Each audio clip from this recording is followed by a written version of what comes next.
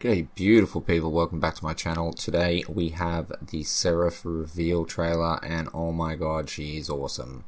It's incredible. I love this video. I've watched it like 10 times, and I'm going to watch it these next 2 times as I play it as well, and just enjoy the shit out of it. So I'm going to quickly play the video, and then we'll talk about her affinities and her abilities a little bit. So here you go. The Book of the Vigilant foretold her coming. She will walk in the light.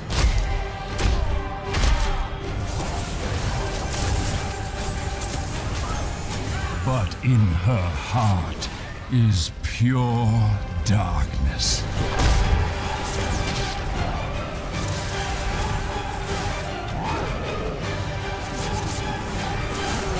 And a thirst for revenge.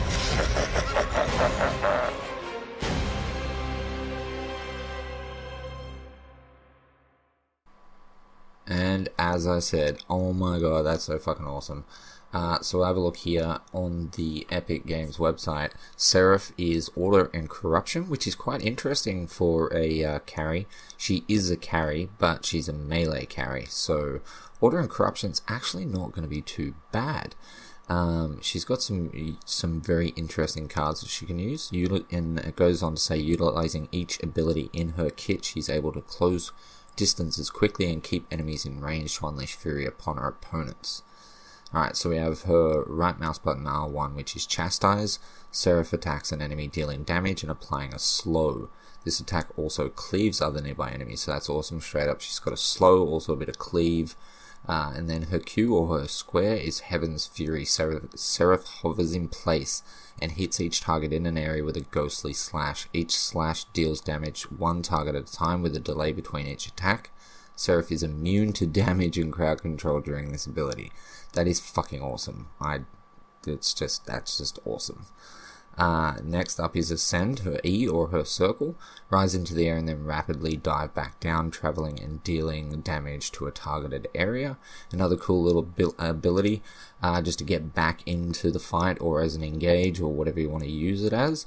Then we have Heresy, R, or Triangle. Serath lets a dark side take over, and her abilities now apply a burn effect, which creates a weakness aura around affected enemies.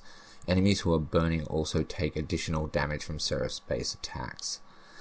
So I imagine that this is kind of like works in the way that Grux's ultimate works, a sort of area of effect that hits enemies in a certain area, and then you're going to do more damage. All of her kit is just amazing, I gotta say. It's just incredible kit.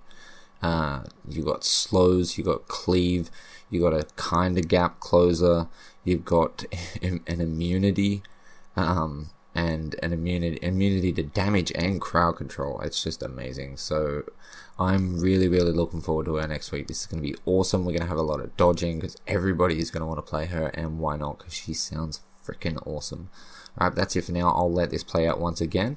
So thank you so much for watching. If you enjoyed the video, please drop me a like down below, leave me a comment, let me know what you think of Serath, and subscribe for more Paragon content. With that said, thank you so much for watching. I love your face. Enjoy this trailer once again. See ya. Peace.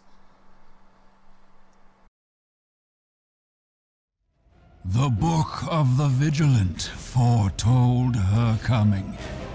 She will walk in the light.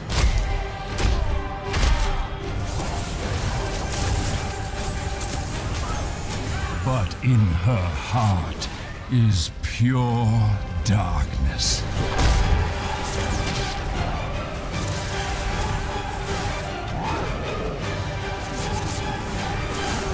And a thirst for revenge.